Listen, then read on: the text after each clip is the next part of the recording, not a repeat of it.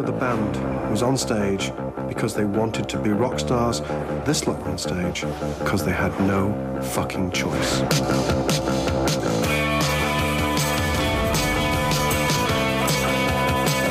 We thought we were yobs, which we were. We would rehearse and rehearse and rehearse so that when we did get a gig, we would show the bastards the beauty of Joy Division. That we did it, 4 of us didn't know what we were doing, didn't know why we were doing it, and the chemistry was unbelievable.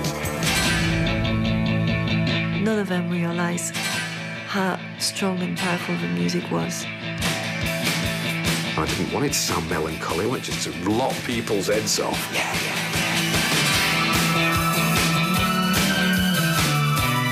You know, it's just like a love story. Each individual is nothing on their own, and when they click together, it's enormous.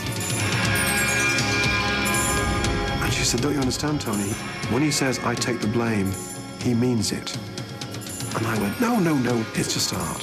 How fucking stupid can you get? Well, they managed to do integrity, something that didn't seem to be just for the money, for the career. Joy Division in particular, Factory in general, Ian's story is one of the last true stories in pop.